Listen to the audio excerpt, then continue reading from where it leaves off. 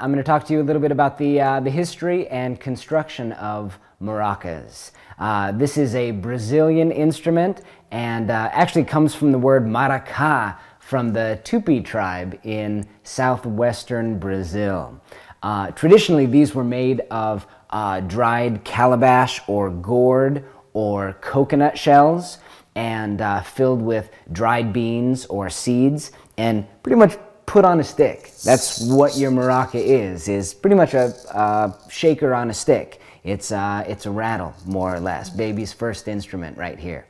Now, most of these today are made of plastic just for their durability, and inside they've got either plastic pellets or plastic kind of cylindrical shaped things. And I've opened up a couple of these and it's really a total mystery depending on what the manufacturer puts in it. I wouldn't recommend trying it unless you're just that curious and want to buy another set of maracas. But I've got these cool plastic ones and they totally do the trick.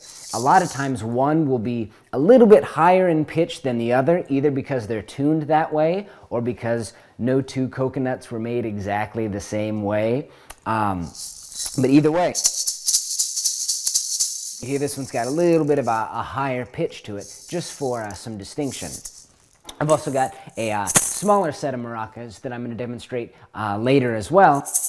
Again, a higher pitch than the bigger sounding maracas, or the bigger maracas, lower pitched sounding maracas.